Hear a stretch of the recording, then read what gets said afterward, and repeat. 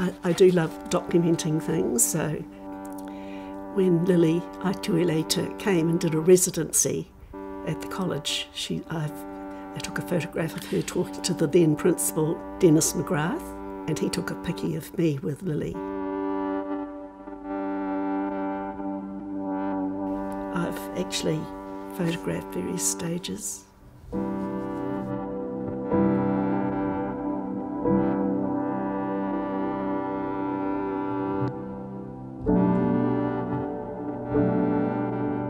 The 1940s was really, really important for education in New Zealand, but also for art education. And I believe the two are incredibly linked together. And the reason I say that is one key person, Dr. Clarence Beebe, who became Director General of Education from 1940 to 1960. And Beebe was one of those people who thought that art and crafts were equally important. These two paintings, one by Louise Henderson, the Cubist portrait of a woman dated 1964, and one of Robert Ellis's Motorway series, also 1964, are indeed two of the most valuable works. Louise didn't start actually painting full-time till 1950, and in 1952 she did a stint in Paris where she got introduced to Cubism, and particularly the work of Metzinger, and this portrait of the Cubist woman was done then.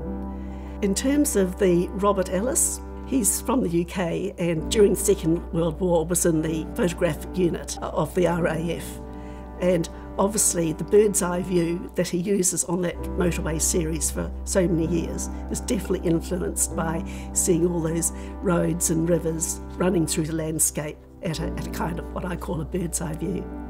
Quite a lot of the work in the collection, the paintings for instance, were basically oil paintings and quite traditional prints, as was the time. And so when I started leading the committee, I thought, right, we've simply got to make some changes. And one of those was to try and purchase works that were made by more ethnically and culturally diverse artists. The second criteria was to collect works that were made with less traditional media and through very differing ways of working.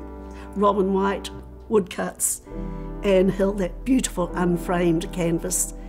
Ioane, his work made with Siapo for his Samoan heritage. Peter Smith, a combination of aluminium, watercolour and paper. And Robert Yonke, we know his work is full of multimedia, bone, stone, metal, stainless steel, etc.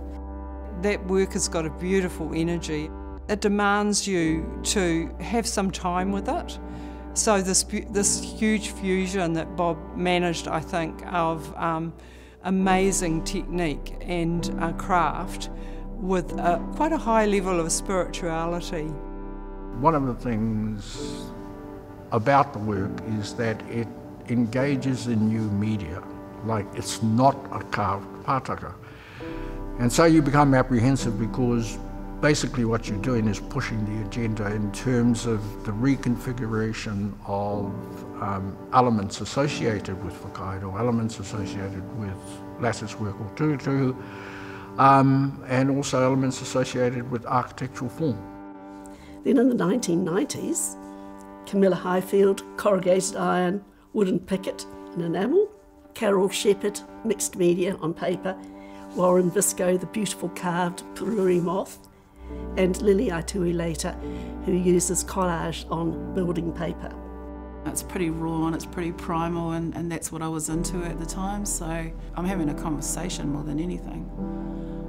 You know, and I'm like hitting it with my hands and I'm creating sort of space, and it's about the space beyond the surface. Well, I think it's a very significant collection. It's a very old collection. The art collections have been collected over probably the last 50, 60 years. So we've got representative works of some of the most major artists in Aotearoa. The whole story of art education is sitting within the Epsom Campus collection. You look into a work and you find back there that It might be the artist as a teacher, and it might be that there's other associations with education. I think it is quite special, and it has evolved over time, and of necessity it has reflected the diverse multicultural nature of Aotearoa New Zealand.